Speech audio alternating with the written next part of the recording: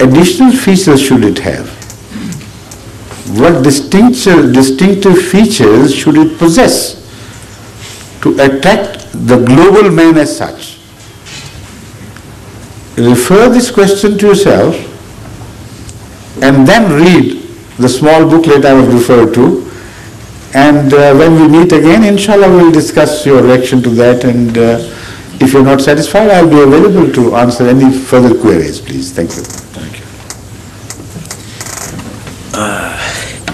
you. With due respect again, this question, please don't take it as impertinent, but this rises to my mind, so I'm asking as I'm here now. There are people who are non-believers, you have been saying that already, but they follow all the rules, commandments and good things taught in the religions. They follow that. How would they be dealt with on Judgment Day? Although Allah is merciful and forgiving, we have been talking about forgiveness now, and gracious, but wrongly or rightly, I don't know, I am told that whoever is an enemy to Allah, Allah is an enemy to such disbelievers. So Allah, I don't think Allah is enemy to anybody. And then there is a humiliating punishment for the disbelievers, and disbelievers will be put into fire. Now, will you please tell us now this forgiveness, mercifulness, and this punishment? First of all, there is nothing to apologize for. There is a very fundamental and important question of universal applicability, which you have addressed, and you have granted me an opportunity to answer this question for the benefit of all the guests. So I am grateful to you. There is no question of your seeking forgiveness. First of all, on the issue of such people who are good, basically, soundly good people, who believe in revelations, whatever they believe in, but only in relation to God having given these injunctions, and follow them honestly.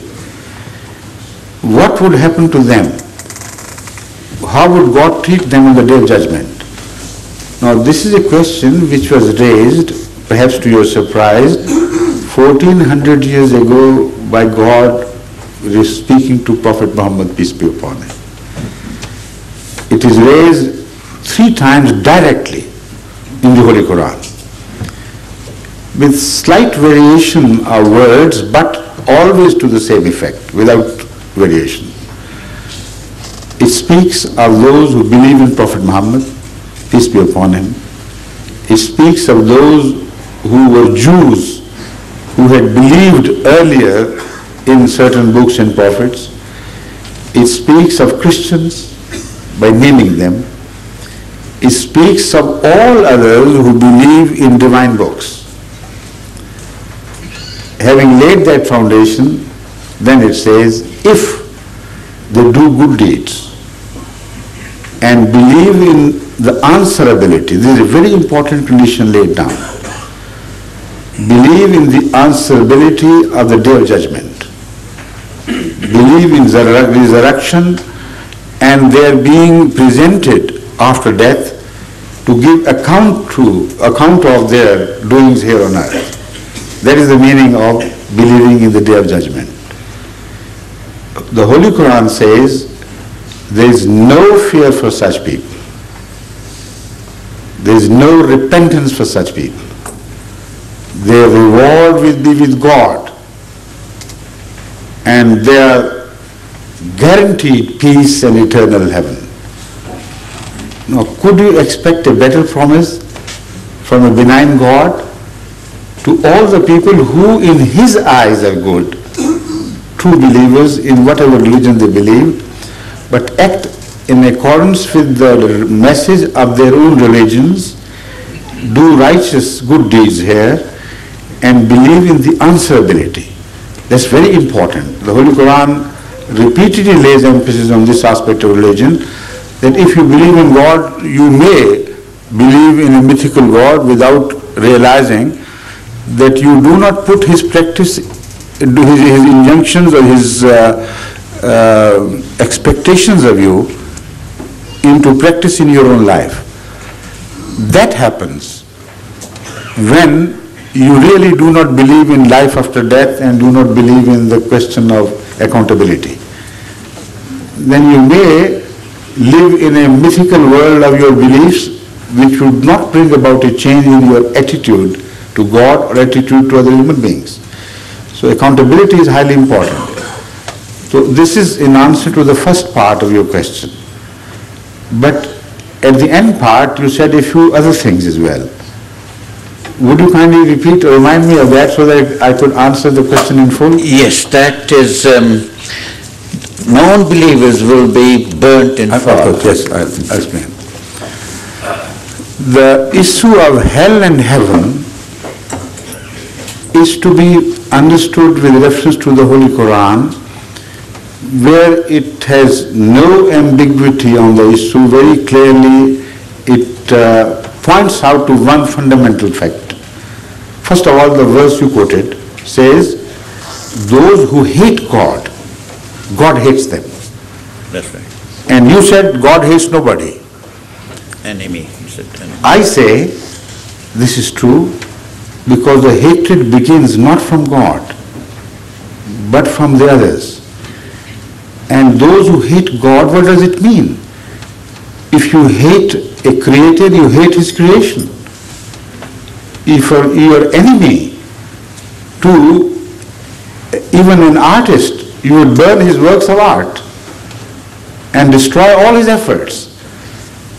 So it is unbelievable for man to believe in a principle that if you believe in destruction of goodness, you must escape the consequences of that madness and you should be left free to do whatever you like and run away with it after your death.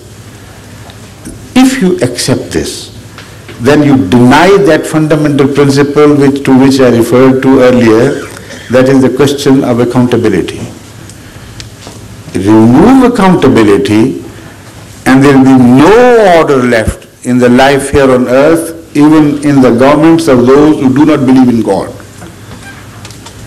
Even in application to man-made laws, it is always accountability which keeps order in a state. And the lack of monitoring that, monitoring the fact that people do follow the law, not only in letter but also in spirit, is what determines the perfectness or the state of peace in any particular state. More people are mindful of their duty to the spirit, to the letter of the law and the spirit of the law, the more peace would entail. And the less you feel yourself accountable, the stricter becomes the legal measures to find you, to capture you and to bring you to law. But if there is a total lack of faith in you, in the principles of law, in the principles of accountability, then nothing can be done for such a society. So God is an enemy of those who are enemies of God, is something from which you cannot escape. If you do, you escape into chaos. You escape apparently from the hell in the hereafter, but you create a hell for yourself here on this earth. As far as the concept of hell is concerned, it is made very clear in the Holy Quran that each man makes his own hell. There is nothing which comes from outside. And the hellish souls which are born here know that they are hellish.